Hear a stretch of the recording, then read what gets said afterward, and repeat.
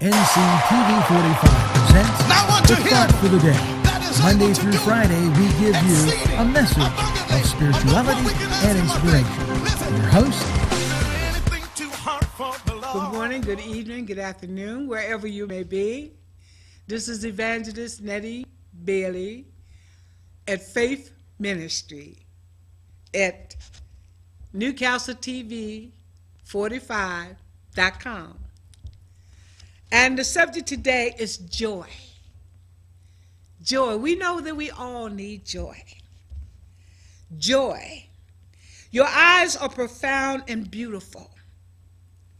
You carry the strength of the mountain, the power of the ocean, and the courage of the wind in you.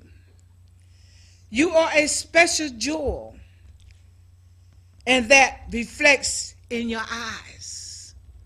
Your eyes. That is one of your gates. Your eyes.